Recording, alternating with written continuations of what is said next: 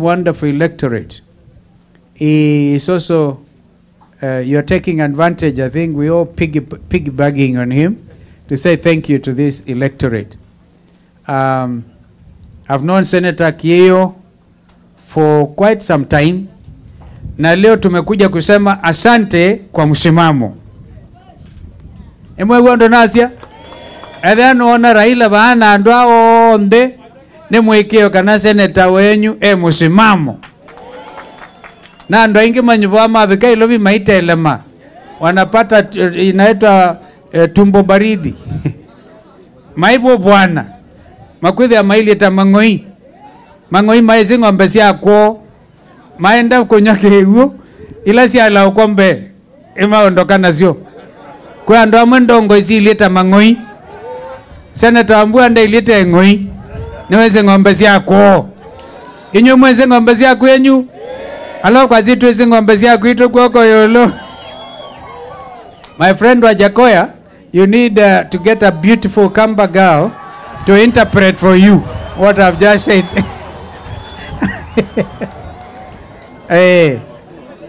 Sasa mimi nataka tu niseme pole kwa kuja kuchelewa. You know, ningefika hapa kwanza nimkaribishe ndugu Raila, baba mkubwa, lakini nimefika kabla yake.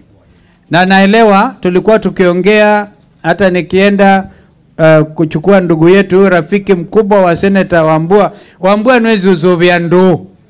Edhani ngava na lenku mumasai manakunu ndo Wambua mkunange makofi. Kwa hivyo tumechelewa kaza to pick him, but more importantly mechelewa Machakos.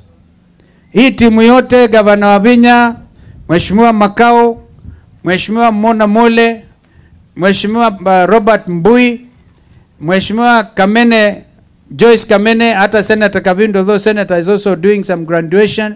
Hiyo timu yote ilikuwa tayari kuja hapa.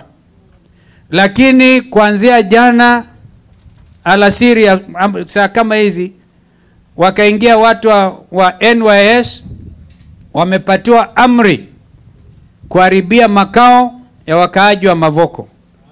Familia ama watu jumla 20,000.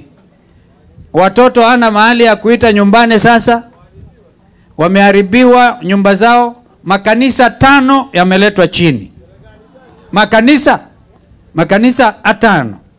Yuto atia mabishop Mombanite Masaku na Gavana Wavinya, na hata hivyo Wavinya na timu hiyo yote wametuma salamu zao kwa senator na kwa baba. Mnapokea hizo salamu? Na kuombea watu wa Mavoko, kwa sababu hawajui shule mtihani inaanza in the next few days, sio? Watoto hawana mahali na waenda kufanya mtihani. Makanisa out of 37, wako na makanisa 37 in that area, 5 have been brought down following an executive order, because kwanza hiyo ardhi ya Portland Cement ingefaa imilikiwe na county government ya Machakos, because tamu yake ilikuwa imeisha. Walichimba limestone over the years, and ni kampuni ambayo even survival yake is at stake. I don't think it's actually it must be an insolvent